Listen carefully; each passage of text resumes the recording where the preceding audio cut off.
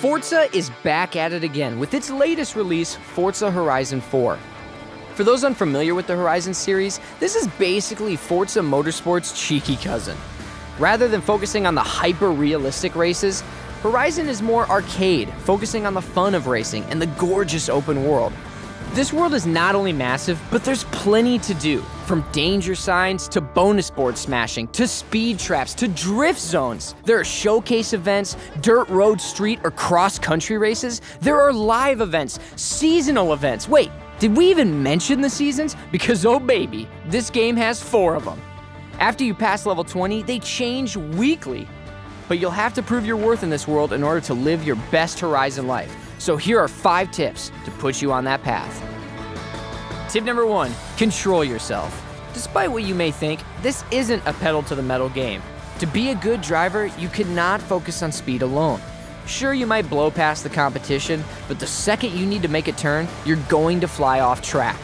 To be a good driver in Forza, you must have control. This means feathering your throttle, braking before corners, and mastering the drift. Sure, from time to time, you may fly off the road. And if you're too proud to use that rewind button, then know what to do to save yourself. Let go of the gas, course correct, and feather that throttle.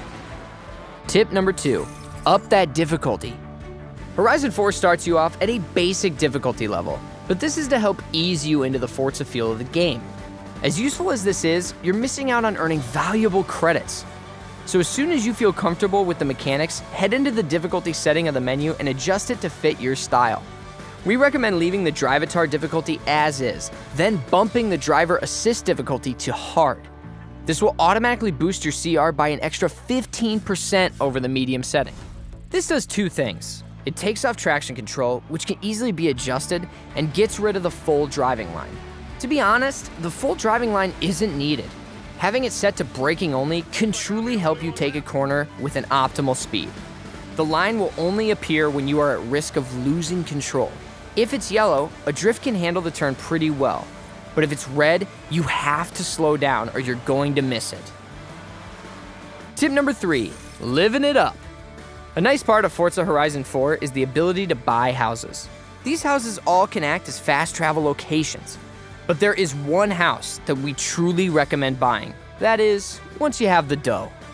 The Fairlawn Manor is a hefty 2 million credits, but it is very much worth it. The house comes with some swag, 10 super wheel spins, that's right, 10. And the best perk of them all, fast travel to any road on the map. No more finding the closest location to the Forzathon. With this house, you can fast travel straight to it. And yes, fast travel can cost you quite a few credits, but if you decide to hunt down those fast travel signs, you can easily drop the price. And if you get them all, it's free. Tip number 4, festival loopholes. Fast travel becomes pretty useful, especially if a Forzathon event is clear across the map. Although you have to buy houses to unlock fast travel locations, you're always allowed to fast travel to the Horizon Festival. However, this will cost you quite a bit. Luckily, there's a bit of a loophole for those just starting out who haven't had time to grab all the fast travel signs. Press start and navigate over to the Creative Hub tab.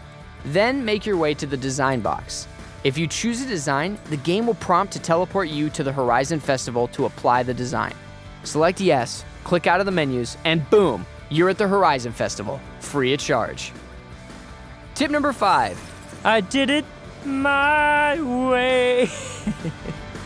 Forza Horizon 4 is a massive game that we could give you so many tips for, but overall, you should just do you. The game was built to allow a multitude of people to not only race to level up, but to participate in an assortment of activities and be rewarded just the same. Whether you like photography, designing cars, tuning cars, exploring the map, doing insane stunts, or just collecting cars, you will be rewarded for everything. Play Forza Horizon 4 your way, your style, and do what makes you happy. On that note as well, trying other activities is also rewarding. Even if you don't get first or all 3 stars, you're still rewarded for trying. Explore the options. Also, taking a look at your Horizon life can show you what you'll unlock the next level, which might incentivize you to try something new. Forza Horizon 4 is truly a game worth experiencing. The world feels alive, and the constantly changing seasons can make the map and races feel new with each week. The diversity of cars seems unending, and the detail put into each one is absolutely mind-boggling.